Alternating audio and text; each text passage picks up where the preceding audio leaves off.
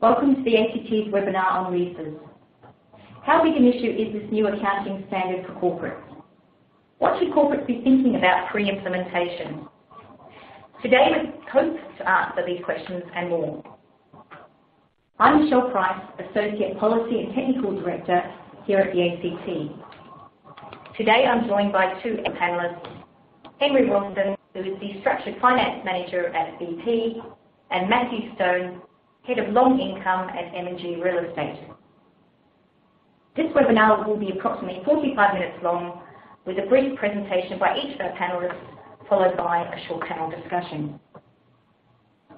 So by way of background, in January 2016, the IASB published the long-awaited account standard IFRS 16 on leases, replacing IAS 17. IFRS 16 will effectively bring an end to the off-balance sheet reporting of operating leases. Under the new standard, all leases will be on balance sheet as a right-of-use asset, so effectively lease asset and also a lease liability. Hence, IFRS 16 will have a significant impact on the balance sheets of those companies with a material amount of lease commitments. But that's the very big picture, and as usual, the devil is in the detail. Let me hand over to Henry, followed by Matthew, we're both going to explain more. Henry. Thanks, Michelle.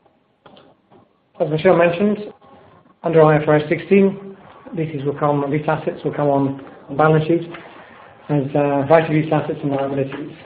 This will be effective from annual reporting periods beginning on or after the 1st of January 2019. And it covers new and existing leases, which are still in place in that period.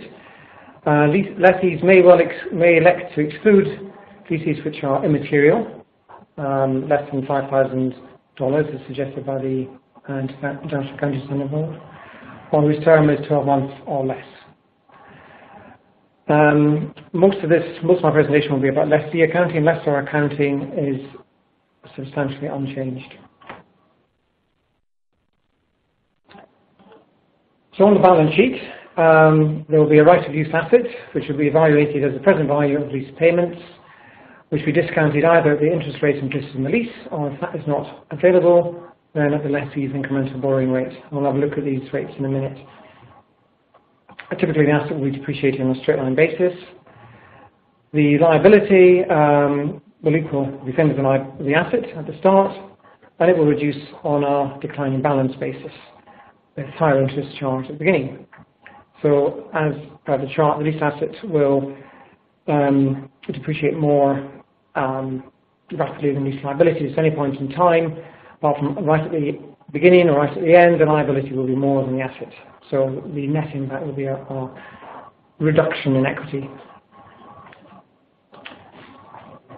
P&L. So the lease expense, the rentals are split into two elements. So the interest expense, which as you said is higher at the start of the lease, and the depreciation of the fixed asset, which as I said is typically straight line. And you can see in the chart that the lease expense will be higher at the beginning because the interest expense is higher. The lease rental, this is assuming constant lease rentals, which is normally the case.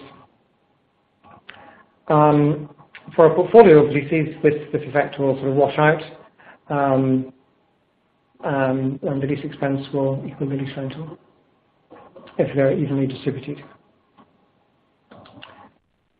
Cash flow, well, previously lease rentals were operating activities, and now they'll be split into interest paid, which is an operating activity, and debt repayment, which is a financing activity. So what will the impact be on key metrics? So starting off with replacement cost operating profit.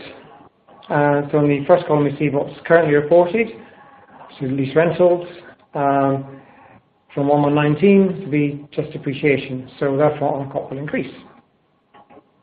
Operating cash flow, lease rentals will be replaced by interest paid, so again it will increase. EBITDA will have a sort of double whammy increase because lease rentals will be replaced by nothing at all. So under the new standard, leases will not be reported in earnings before interest and tax and depreciation. So it will be quite a significant increase for EBITDA. Looking at the rating agency metrics, Standard & Poor's, for example, funds from operations, and further down, adjusted debt, they will be largely unchanged because the rating agencies are already, and have for many years, been taking leases into account as assets and liability, treating them as a form of debt. They will have more visibility of the lease liability going forward, and so the numbers will change, but in principle the methodology, the underlying methodology is the same.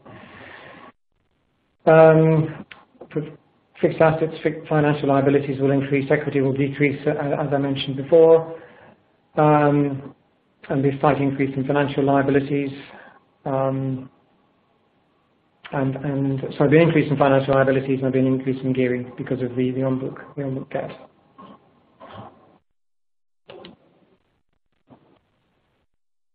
So, what are the transition rules? As I mentioned, it will be applicable from the accounting period from 1st of January 2019.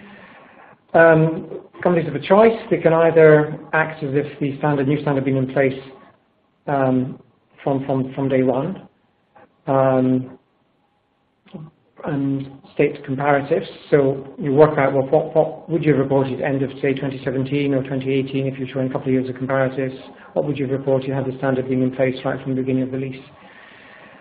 There's an alternative is a modified retrospective approach, which does not demand comparatives are restated. It also means that leases which terminate within 12 months of your date of initial application, so less than 12 months or not more than 12 months left to run, can be excluded. And lease liabilities are therefore future payments from the date of initial application, discounted at the lessee's incremental borrowing rate, so you don't have to work out the interest rate implicit in the lease.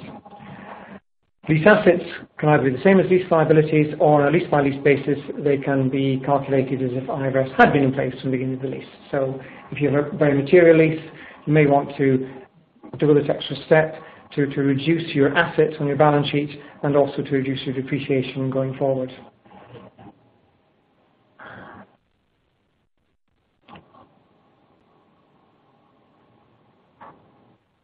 So a bit on implementation and governance.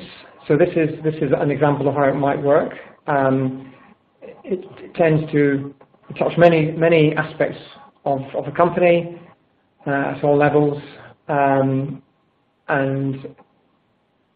I think it will be monitored, overseen by the main board audit committee, for example, or the group risk committee, whatever is appropriate in the organisation. There'll be a steering committee, a senior level steering committee, project governance, and underneath that there'll be, I think, three elements potentially: accounting policy, rewriting the new policy for the entity.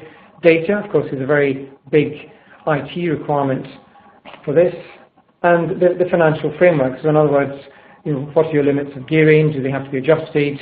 And how do you control or manage the entering into of new leases?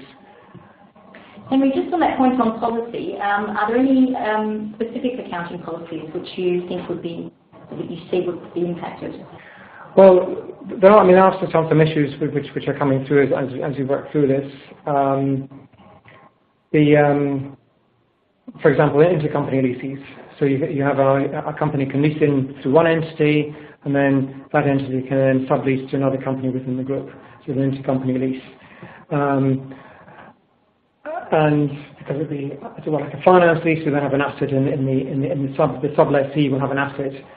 The lessor will have a receivable, and there'll be mechanical difficulties or challenges with that consolidating out on consolidation. So that's something that has to be addressed. Similarly, joint operations, something we see in the oil industry quite a bit, where you have an unincorporated JV, and the operator, for example, will enter into a lease on behalf of the partners in the unincorporated JV.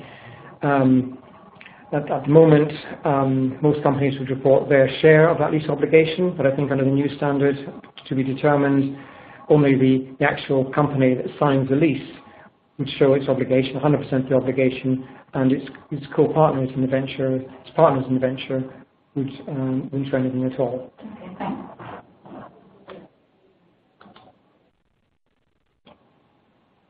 thinking of the timeline, the standard was issued in January last year.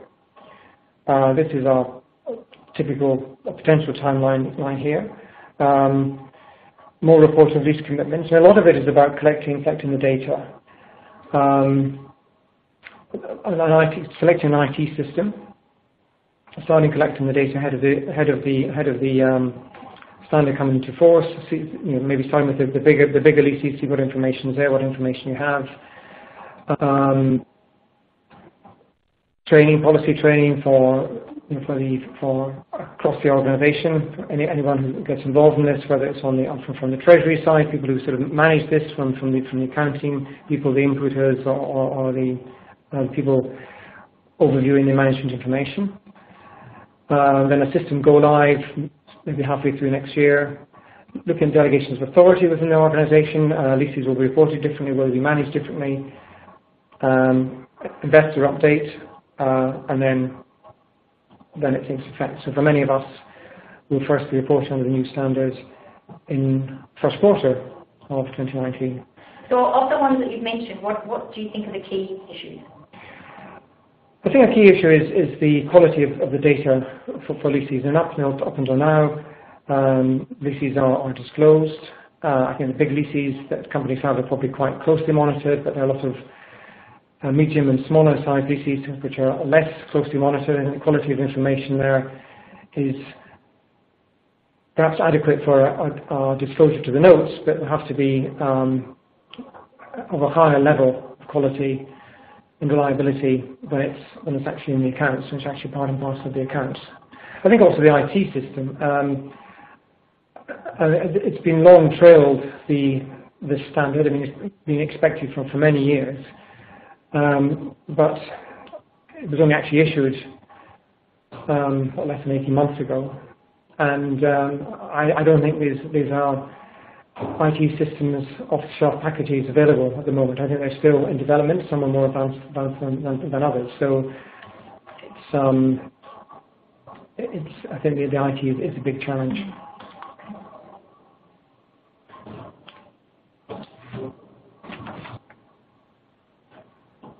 So where does Treasury come in?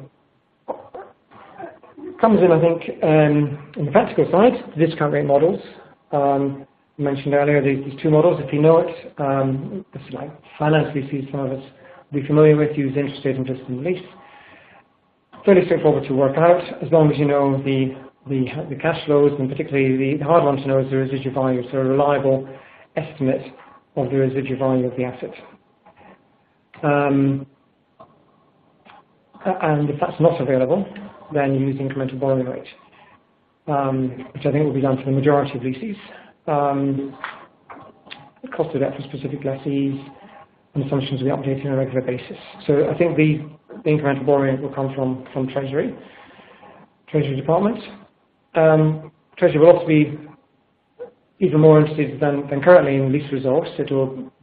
Any lease will create, or any lease that's more than 12 months or material, will create debt, and that will be of interest to the Treasury Department, and Treasury will be looking to monitor that, manage a relationship with the investors and the rating agencies. So they're very firmly fall, in my view, within Treasury's remit. And how straightforward will it be to derive the discount rate you mentioned? I think interest rate implicit in the lease, let's say if you can get the residual value. Incremental borrowing rate, I think the IFRS standard is maybe over-demanding. It talks about the rate of interest the lessee would have to pay to borrow over a similar term with a similar security, which I'm interpreting as security over the leased asset. Funds necessary to obtain an asset of similar value to the right of use asset in a similar economic environment. I'm not sure to what extent that information is available. A lot of companies don't borrow against, their leased assets. So I think it may be for pragmatic reasons a more generic approach will be taken. It will still depend on the term of the lease. It will depend on the identity of the lessee, which particular entity is leasing the asset, or is it guaranteed, which is it guaranteeing the lease of the asset. but to go down to the granularity of borrowing against that specific asset, I'm not sure if the data will be available to determine that. Thank you.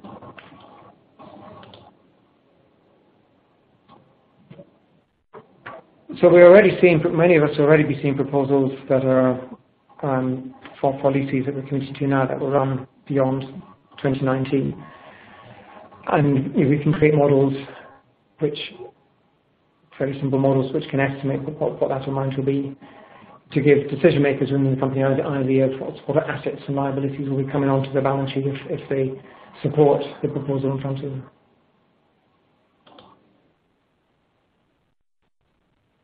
Once it's in place from January 19, in terms of company governance, financial framework, board delegations will have to be looked at to affect changes in gross debt to net debt gearing ratio. And leasing will have to be very tightly planned. So if you enter into a lease, you'll increase the fixed assets in the book, you'll increase the liability. That's most companies and their investors monitor that very tightly, and will want to be in a position to say with confidence or forecast with confidence what their lease assets and liabilities will be at the end of their accounting period. Okay. Thank you very much indeed, Henry. Just to pick up from Henry's points, I'm going to look now at the lease accounting changes, but from the lens of a property person. M&G Real Estate is a landlord in this case, but very interested in the impact of the lease accounting changes on the counterparties of the transactions that we enter into. So I'm going to cover what we think the key changes are from a property perspective, what we think the impacts will be on occupiers, and just a little bit of forward looking as to what we think is going to happen to the market and what our view is on those changes. So first of all, just to reiterate what Henry was talking about in terms of all leases coming on balance sheet, I've taken some stats from the International Accounting Standards Board, the standard itself, just to highlight the size of the issue, that 85% of leases are off balance sheet, and we're really talking about lease commitments totaling about $3.3 trillion. So it's a not insignificant issue. From a property perspective, roughly 98% of property leases are off balance sheet or currently treated as operating leases, and clearly that is now going to change. So the two accounting standards, both the International Accounting Standards Board's implementation of this through IFRS 16, and I'm going to touch on the differences with the US GAAP in a second, their implementation. But on this slide you can see just briefly under the International Accounting Standards Board, their adoption means that depending on the method of adoption, first-time adoption, which Henry outlined just now, an additional charge is likely to be created in the P&L from day one. The longer the lease, the higher the day one charge is likely to be, and we'll look at a little bit more detail of that in a moment. And really just sort of to summarise that in the graph, you can see that if, in this small example, the green line is the cash of a lease, which represents a 7-year office lease with an annual rent of, in this case, €500,000, annually indexed with 3% annual uplifts. You can see the differing impact between the two accounting standards on the likely P&L charge. So under FASB, they're straight line expensing it, to turn that into a verb, and that's the blue line, the blue horizontal line. However, under the International Accounting Standards Board, we've got the finance lease treatment that will be new to property readers of the accounts. Occupiers are therefore going to be quite sensitive to the day one P&L impact, we believe, and this is where the biggest difference is between the International Accounting Standards Board and US GAAP implementation of the standards. As I said, the P&L impact under the US GAAP is going to be a flat line, and so it isn't actually materially going to change from the current treatment under US GAAP. Matthew, are there any other key US GAAP differences? Yes, interestingly enough, the treatment of profit under sale and leasebacks is going to reverse. So under current accounting, under the International Accounting Standards Board accounting, profit from a sale and leaseback can be taken as a single item, probably exceptional in the year that the transaction is executed, whereas currently under US GAAP, the profit is spread over the duration of the lease.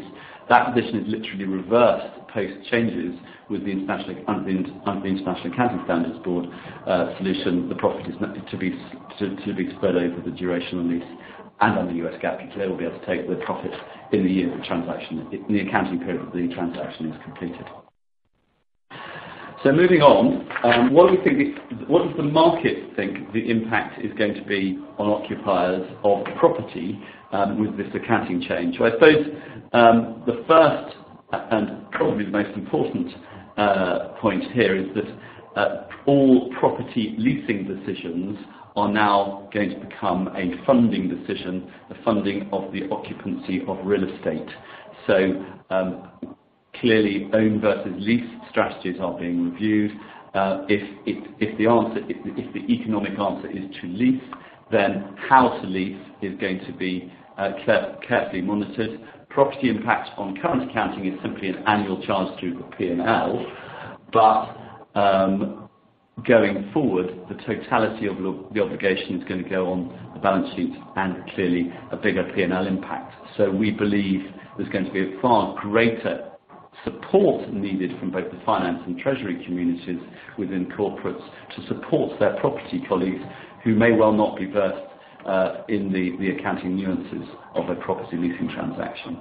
As you mentioned finance and treasury there, but realistically, is it going to be one or the other?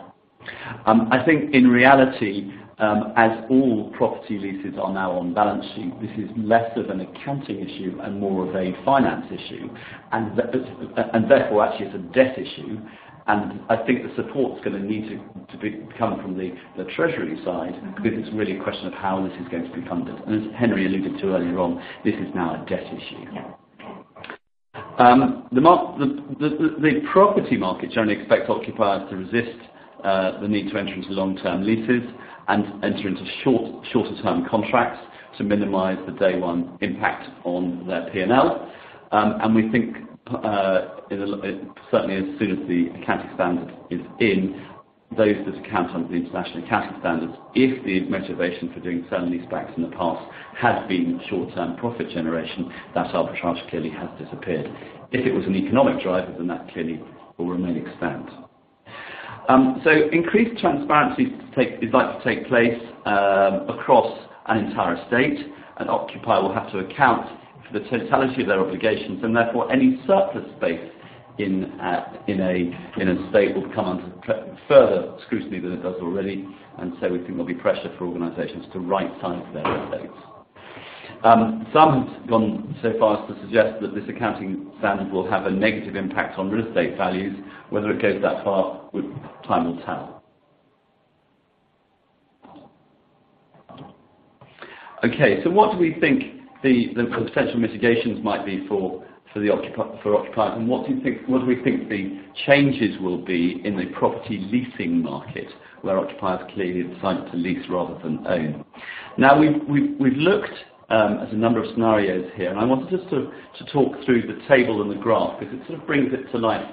We're looking at a theoretical situation in this table where an occupier wants to fund a new building, and let's say, for the sake of argument, it costs them £100 million to build that building, and they want to lease it. They want someone else to fund it for them, and do so by entering into a lease.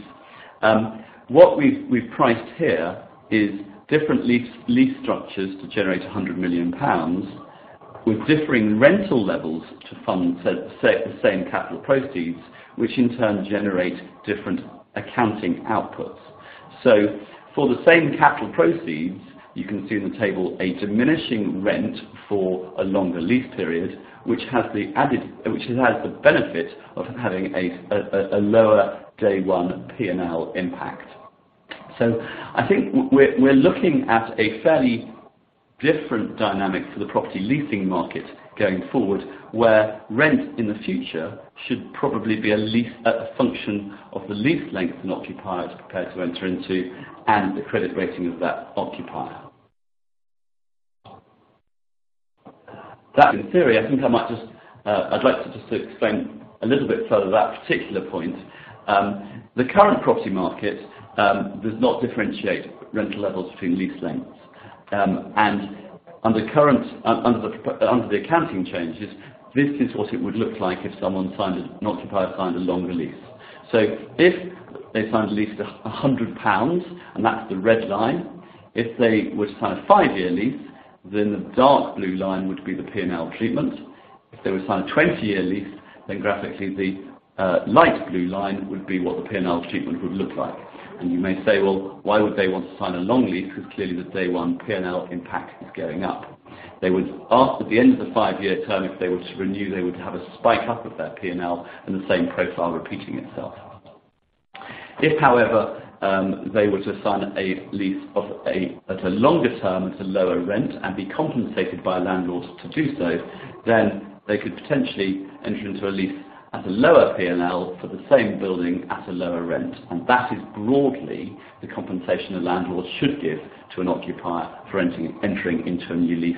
And that behaviour, we believe, will be driven by this accounting change. So in summary, what do we think the commercial behaviours will be that are driven by this single lease accounting change? Well, fundamentally, we think there are three things. That everything is now on balance sheet. Every leasing decision will result in an entry on the balance sheet. So property leasing decisions should now be exclusively about the economics rather than the accounting. If leasing is presuming leasing is the better of the two economic outcomes, then all the tests that have been used for the last 20-odd years since the International Accounting Standards were first brought in to differentiate between operating leases and finance leases have now become academic. So options such as buying back the property for £1, which would have immediately created finance lease treatment, are now available in the property leasing world. So behaviours will change as a result of those constraints effectively being removed from the property leasing world. So we believe the property leasing world should become considerably more sophisticated than it is today, with rental level becoming a function of lease length and credit rating, with effectively premium rents being charged for shorter term flexible space, and heavily discounted rents being charged for longer leases to investment grade occupiers. So a much more dynamic, much more price sensitive property market than perhaps the one we've seen to date. And I think the role that Treasury can fulfil in supporting their property community, their property colleagues to understand this, I think will be well received. Excellent, thank you very much. Moving on to our panel discussion. Question, Henry, for you. We've spoken today about some significant changes to leasing, and this standard has been said as one of the biggest changes to accounting in a long while. Has the definition of what a lease is materially changed? It's broadly the same, but it's not exactly the same. So yes, it has changed. The new element, I think, is that the customer has they're looking to see if the customer has the right to control the use of an asset. So it's looking at the controlling the use of the asset during the lease. So it's moved away from IAS 17 IFRS 4 in that sense. And so the customer has the right to direct the use of the asset if he directs how or for what purpose it's used in economic terms, or in the case if the use is predetermined in some way and he was involved in construction of the asset or he operates the asset. And very helpfully, the International Accounting Standards Board has provided quite a number of examples, which you need really to refer to understand how this can apply in certain circumstances. So I think, let's say the vast majority will be unchanged. I think it'll be rare for something that wasn't a lease before to become a lease now.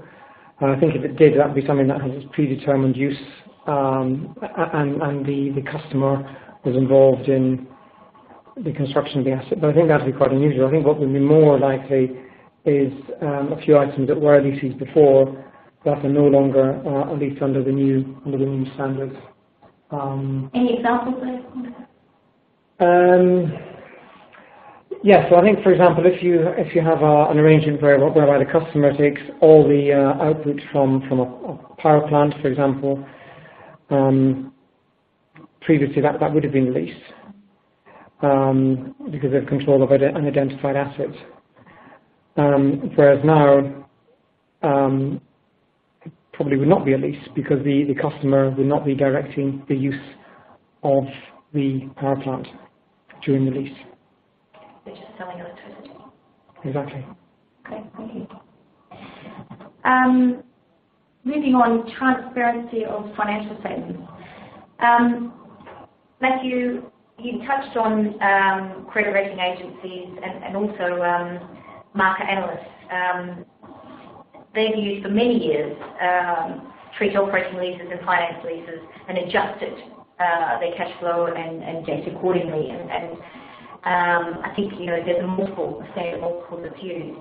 IFRS 16 is obviously going to increase transparency, and it's one of the key objectives behind all these changes. But do you think it will have a material impact and alter credit or investment decisions? I think, in fairness, the analyst community and the credit rating agencies for some time have been capitalising leases synthetically and putting on their balance sheets that they use for analysis. They've been doing so generally on a consistent basis, depending on which house is doing it, whether it's 8 times multiple or a number of variations upon that, using what is the publicly available information, which is semi-perfect, hence the whole reason for doing this having this accounting change, as you rightly point out. What will become now completely transparent are the contingent liabilities that an organisation has already entered into.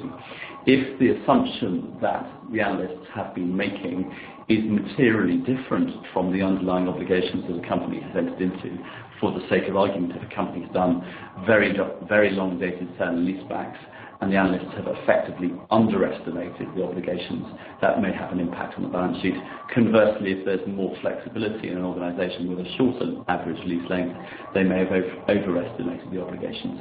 So in those circumstances, there may be a variance, but I think the majority will probably sit in the median in the middle. Okay, excellent. And moving on to impact of accounting standards. Again, we've covered some of this during the presentation.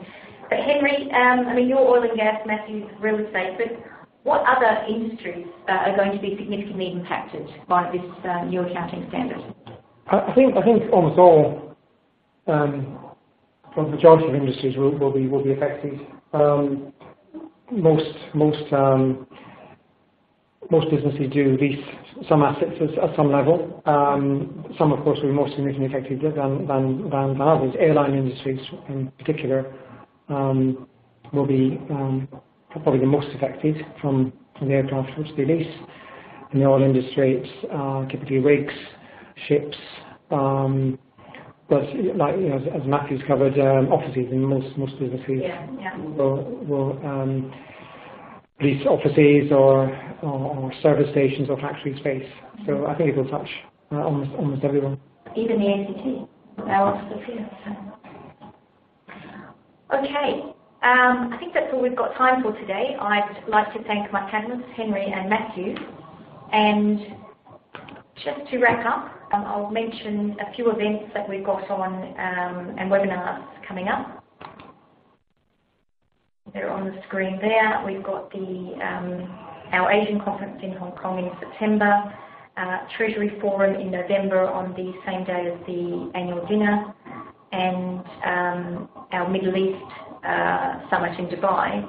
And I'd also point out the upcoming June briefing event we've got there, that's on the Global FX Code and the UK Money Market Code. So just a reminder of those. Also, delegates can send any questions that you have into the website that should be on your screen, sorry, email onto events@treasurers.org. And thank you very much for joining us today.